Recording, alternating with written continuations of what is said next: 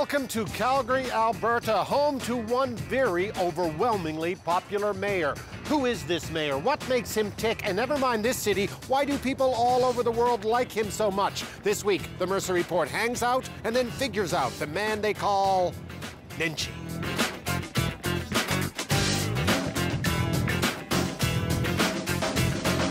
And here I am in Calgary City Hall in the mayor's office with the mayor himself, Mayor Naheed Nenshi. Hello, Mayor. How are you? Thanks for coming by. Great to see you, sir. You were just declared world mayor.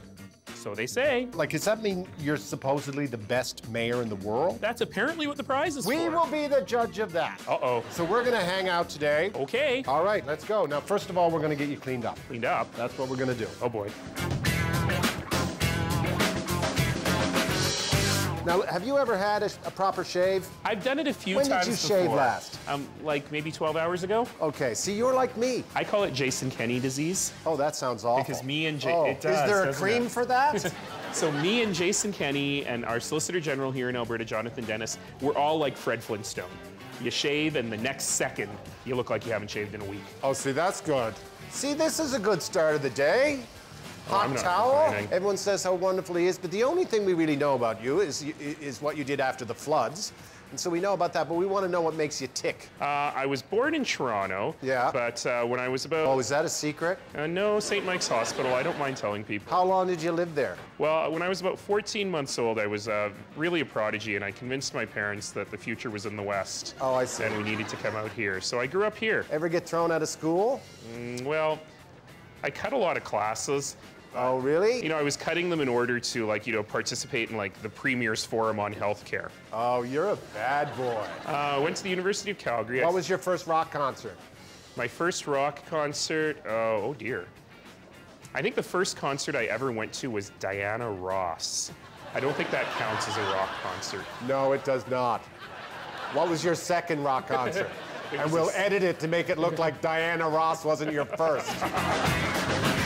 This is cool. Isn't this cool? Very cool. Look at that. This is awesome. I know, that's a... How do you tweet on it? That's a telephone, kids. Now listen, take a seat. That's got to go because he's got a busy day at City Hall, correct? I do. Am I Is doing it it- supposed to be burning? Yes, Okay. it has a warming element to it. It's hot on the fingers. I can't imagine what it's like on your face. Hot. When you were first elected, it was big news all over North America because you were North America's first Muslim mayor. Do you know where it wasn't big news? Calgary. Calgary. Yeah, nobody cared. During the election, Well, it they came knew up about once or you. twice. They kind of knew. They knew. But they, you know, I remember the Calgary Herald published something about my ethnic background, and they got more phone calls to their newsroom on that than anything else during the election. And all the phone calls were, "Who cares? Tell us what he thinks about transit." What is your After my Muslim election. philosophy on transit? Yes, exactly. Sharia transit. Okay, let's put some cream on your face. We won't shave your lips, don't worry. Just checking your hairline there. There we go. This should be a new segment. Every week, I could sit someone in the chair. Could be you, could be Jason Kenney, could be the Prime Minister, and I could just ask them questions. I think this is a terrible idea. You have no idea how jealous people of Toronto were of Calgary over the last year on the mayor front. Oh, I think Don't I've got let an that idea. go to your head because the bar was very low. I mean, you went to work and stuff, right? The new mayor, I think, will do a terrific job. Oh yeah, he's as dull as dishwater. He's perfect. That's probably exactly what Toronto needs right now. Totally, And by the way, totally he's dull. not that dull. Oh, he's dull. Oh, he has a wicked sense of humor. Yeah. People in Toronto always think it's cold here, and it isn't. So nice. We're gonna walk through Olympic Plaza and the Arts Commons and down Stephen Avenue Mall. Do people approach you on the street? Hi. Yes, look, I'll just stand It's a here. great pleasure to meet What's you. your name? He's like Amanda. a bird feeder meet for you. citizens. I voted for you. And I Oh, think thank you're you. a great mayor, so. Thank you. There you go. Do you know this guy? Yeah, Nenshi. Nenshi. Do you know his first name? I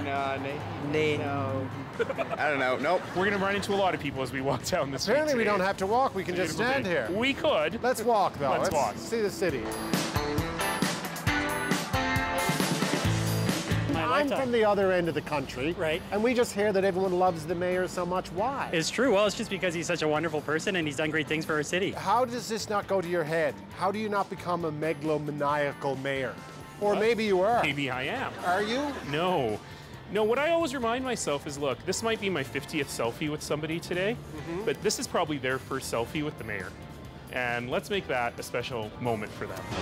3, 2, 1, cheers. Thanks a lot. How you guys doing? Very good. Now, Mayor, I did say that you could talk about whatever you wanted, and you said you wanted to talk about the 3. Go. What's the 3? The 3 stands for a very simple social movement called 3 Things for Calgary. And all it is encouraging every citizen every year to do 3 things for the community. Like? Could be big, could be small. Shovel your neighbor's walk, start a new nonprofit, run for office.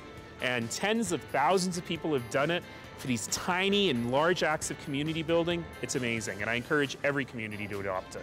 You sound like one of those radicals the federal government's warning us about.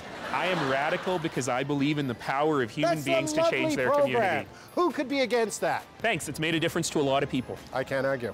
Cheers. Thank you. Thanks for the day. Thank you. You're watching the Mercer Report.